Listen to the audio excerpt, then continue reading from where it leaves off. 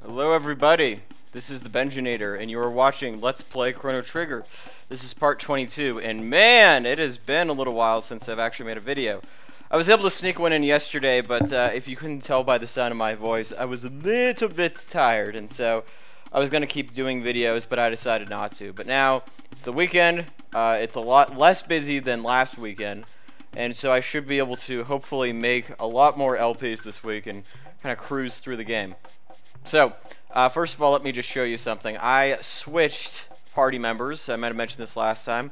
And we got Ayla now, of course, who carries a fist, and that cannot be replaced the entire game. Although you actually get to a certain level, I think, later on, and it gets replaced with, like, the Iron Fist or something. I've never actually gotten it, and I may or may not do that in this LP, level up that much, but we'll see. Anyway, so she's got a permanent weapon, but it definitely packs a punch. She's pretty damn powerful. And then, of course, Marley, what I gave her is the Sage Bow, which is an upgrade from the Robin Bow. We got the Flint Edge for Chrono, and 3 Rock Helms, by the way. And we got a Stone Arm and a Ruby Gun. So, all these characters got equipment from the trading house. And what I'm going to do, just briefly, is show you the trading house and exactly what I did. Because off-screen, I actually went to the training ground, got some more of those fangs, those petals, those horns, and those feathers. And let me just, you can talk to this guy, and you can actually form combinations, and you'll get different items. And so, actually, if you talk to this guy, okay, not that guy, sorry. This dude, I think, just will sell you some mid tonics and so forth. But let's get a couple more of those, about 31, sure, why not? And while we're at it, let's sell some of the old stuff. So, blah blah blah blah blah, all this stuff. Well, I mean, some of this stuff is actually still pretty useful, but it comes pretty obsolete later on. So, yeah, you don't really need this anymore. Might as well get as much as possible. And yeah, we'll hold on to those for the time being. But anyway, so if you talk to the guy next to this dude, you'll get some valuable information.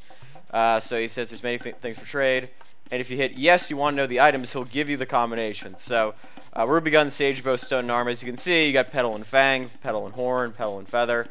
And, you know, on the next page, you have the Flint Edge, the Ruby Vest, the Rock Helmet. So all that stuff, if you give the old man 3 of one item and 2 of the other, then you can get that item. And you can kind of mix it up, too. You can give him, like, 2 petals and 3 fangs, or 3 fangs and 2 petals. And it doesn't matter. It'll still match up the same way. So, yeah, you can also get Ruby Vests here, but I'm not really too worried about those. A little bit later, they are a little bit more helpful, and much later in the game, there is going to be an item that takes up 10 of each that you'll definitely need. So for the time being, let's actually go to let's go to this forest, because this is one place that we haven't gone to. I'm trying to figure out exactly what happened to our gate key. Let's see if there's any clues in here. So, oh look, there's that Kino guy. Let's talk to him. What does Kino say? Uh-oh. Did he get caught doing something? Uh-oh. She's gonna beat you up. That's not good. What? You did? Kino? Does it mean we have to fight Kino? Why'd you take our stuff? Aw, he's jealous. No. Whoa. Mellow out, Ayla. That's not cool, man. Oh, Ayla doesn't take any crap. Stop being so mopey. God. Not very manly, are you? Yeah. Okay. Well, that's easy enough. If this guy just took our stuff and all you need to do is slap him in the face and he gives it back, that's pretty good. Aw, he's apologizing to us. Yes, give us our stuff back. Reptite steak? Oh, no. Kino, you can't even steal properly? You can't hold on to your loot? Alright, so this is the part where we go through a couple of those trees over there. Yep. Alright, Ayla's gonna come with us. And Kino is gonna incompetently protect the village. So, geez, if he can't steal properly, what makes us think he can defend the village? Yep. Okay, so Ayla don't die, otherwise he's gonna become the chief, and that would be too bad. Alright, so we're gonna get Chrono's stuff back. Alright, so now we're gonna go through this forest and hopefully find something. So we got a mid-tonic, which we have plenty of at the moment, and now we're going to descend. And oops, we got some new enemies here, the gold eaglets. And you'll see that these This is kind of an interesting enemy, but we do get to see Ayla in combat, which is pretty nice. You get the gold eaglets, and you do enough damage, they actually turn into red ones, I believe, which are fire elemental. I don't think the gold ones are actually of any elemental, but if you do enough damage, as Ayla just did, it kills it automatically. But if you do just kind of halfway damage, which you'll see in just a sec, they actually turn into red eaglets, which are a little bit more powerful. So, and unfortunately, I can't show you their HP at the moment because we don't have Luca in our party. But yeah, they throw fireballs at you like that. It's a little bit of a nuisance, but it's not too bad. Yeah, the only thing that's a pain about these guys usually is just the length of their animation. If you can deal with that, you're in good shape. Yeah, but Chrono with his new fancy flint edge, good for him. Good for him, I say. So yeah, those are some of the enemies that you find here. They're a little annoying, but not too bad. Yourself will revive. So actually, this particular little dungeon isn't too long, but the one that's afterwards is a little bit more intensive. So there's something to keep in mind. And of course, we've got a mid-ether, ether, whatever you want to call it. Uh-oh. Now we're being ambushed by a koala. And another koala. So that's kind of too bad. Okay. Well, this could potentially be a problem. Alright, so let's fight these dudes. The koalas, the killwallas. And I'll be right back. Alright, so we actually learned a new tech right there. A new double tech between Marley and Ayla. So this is actually a drill kick, which combines Rolo kick with I believe, I forget exactly what it is, but yeah. Anyway, that's kind of cool. It's definitely something that's useful. Drill kick. Oh, I'm sorry. I think it's between Chrono and Marley. My bad. So anyway, just something to keep in mind. Something to try out. So you just run behind here, these trees. This place can be a little bit difficult, but you can eventually get it down. Anyway, so now we got some more enemies. Ooh, a winged ape.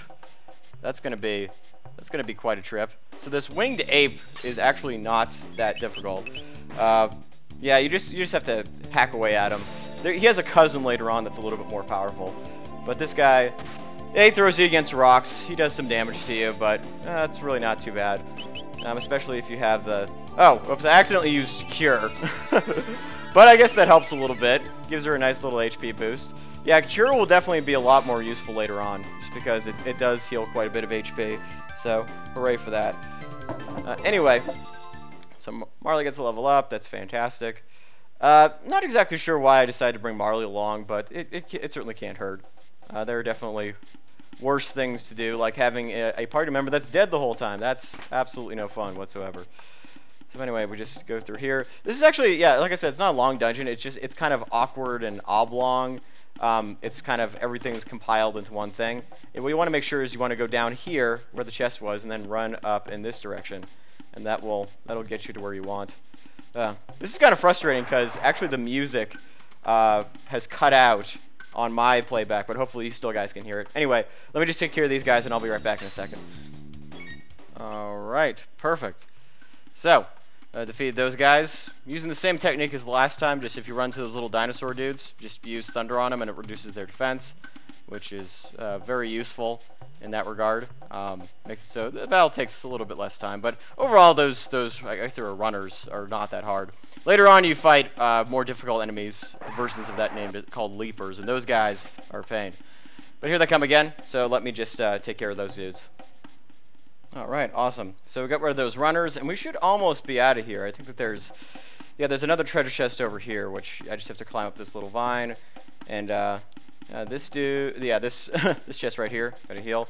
These items are not particularly important, but oh crap, it's a winged ape. He's back, and he's menacing. So let's take care of this dude. Oh look, there's a killwalla as well. So take care of these guys. All right, perfect. Yeah, pretty easy enemies in here. They get a little bit trickier in the next dungeon, but you want to grab this one again. All very basic items. Nothing too. Oh look, there's another chest over there. Almost forgot about that. I think if you go this way... Oh, okay, we're going backwards. I just missed that chest is all. That does happen sometimes. It's because of the shadows and sort of just the layout and the tile sets of this particular dungeon. It can be a little bit hard sometimes to properly find the items. So anyway, let's go down here. And grab ourselves. Yeah, there we go. Perfect. And a mid-ether. Ether. I'm going to keep mixing up the two. Anyway, if you just go down south here, you are out of the woods. Quite literally. Right here, so the forest maze, and then you just walk over here, and you go into the Reptite lair. So, what waits us in the Reptite lair? Well, you'll find out in the next episode of Let's Play Chrono Trigger with the Benjinator. And hopefully I will find a way to get the sound working on my end of the playback. But hopefully you guys will be able to hear it, so there won't be that much of an issue. So thank you guys for watching, and I'll see you next time.